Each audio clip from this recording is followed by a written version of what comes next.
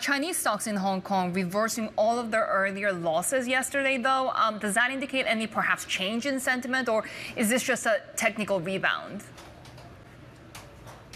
Yeah, as David just mentioned, traders have attributed the rebound as a technical rebound because we've seen excessive selling in the Hang Seng Index in the past 5 days. And I think almost every day the selling was more than 1%.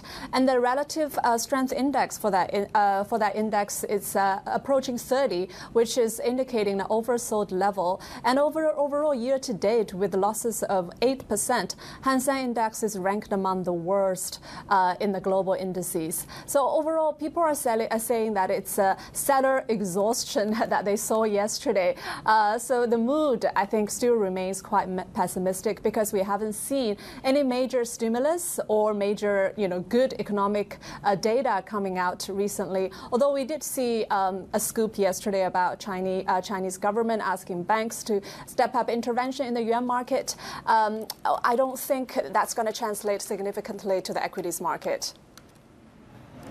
Well, the Hang Seng Index is going to announce its quarterly revamp today. What are we expecting?